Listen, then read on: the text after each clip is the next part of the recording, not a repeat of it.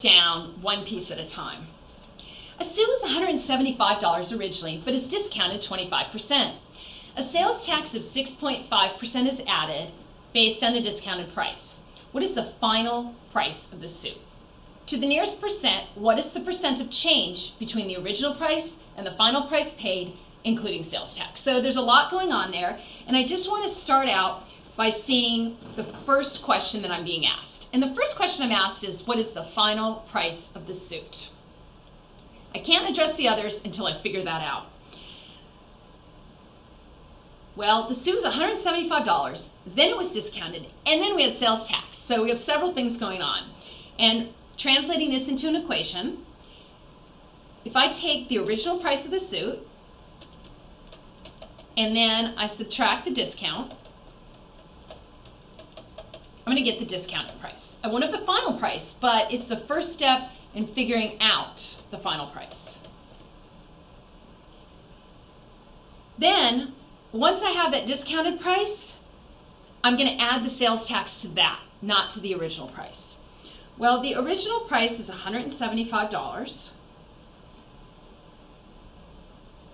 and the discount's 25%.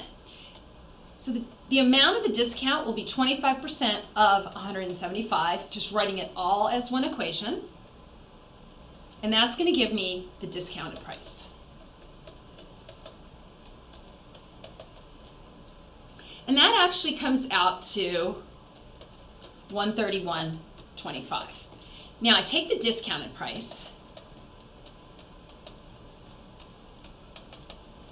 and I'm going to add the amount of the sales tax to get the final price. Discounted price is $131.25. And since the sales tax, I am adding 6.5% of that price, which is 0.065 times 131.25. And that gives me a final price of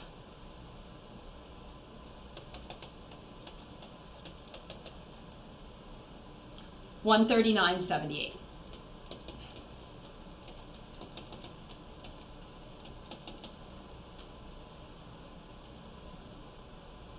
So I answered the first question, what is the final price of the suit? Now they want me to calculate percentage change. And remember, I'm going to calculate percentage change using my formula involving the final value minus the original value over the original value times 100.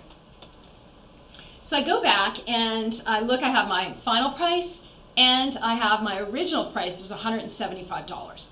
So the final price was $139.78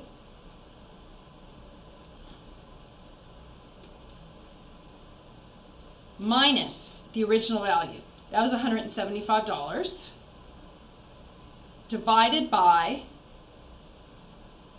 the original price, which was $175, times 100, because I'm dealing with percents.